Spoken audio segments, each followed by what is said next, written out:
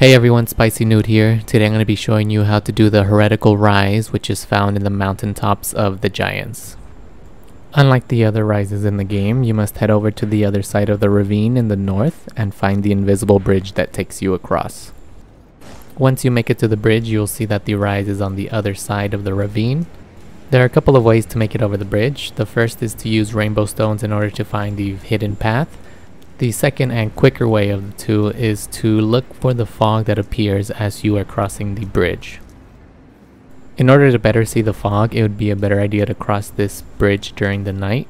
Here you can see the fog is now making a left-hand turn, and so I'm going to follow it, and as you walk and follow the fog, more will appear and just go up this spiral to the tower.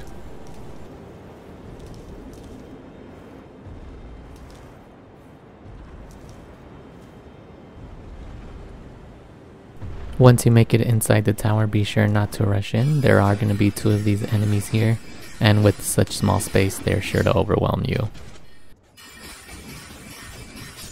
Unfortunately, these aren't the only enemies in this rise. After going up the elevator on your left-hand side, there will be one more enemy along the staircase. Make sure to get rid of him or roll past him to collect your Founding Rain of Stars spell.